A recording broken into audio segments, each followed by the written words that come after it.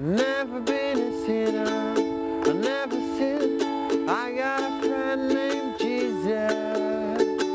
So you know that when I die, he's gonna recommend me to the spirit in the sky.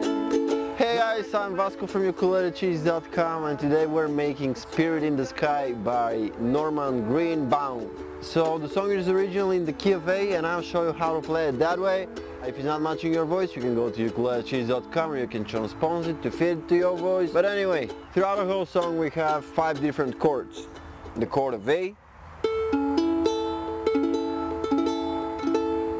then the chord of D,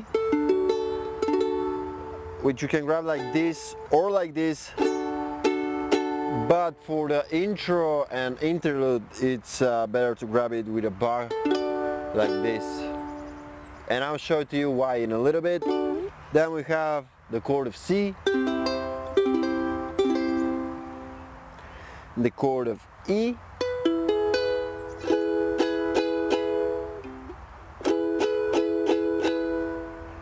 and the chord of G.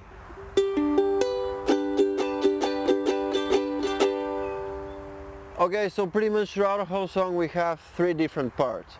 The first one is the intro and interlude, and it sounds something like this.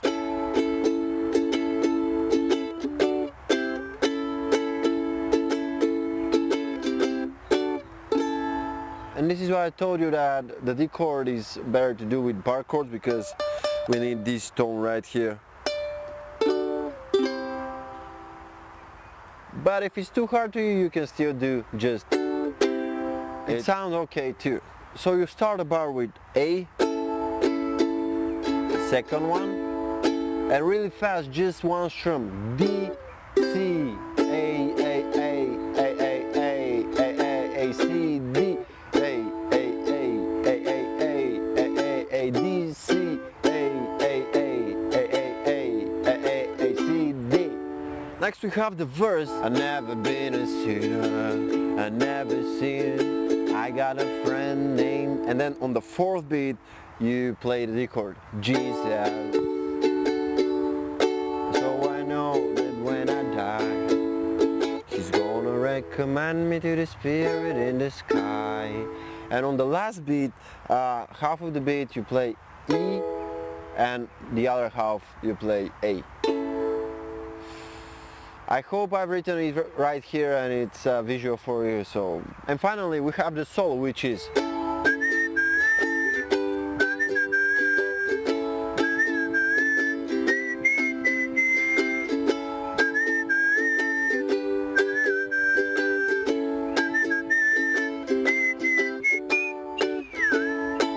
and here again on the last beat we're changing the chords faster, C to D.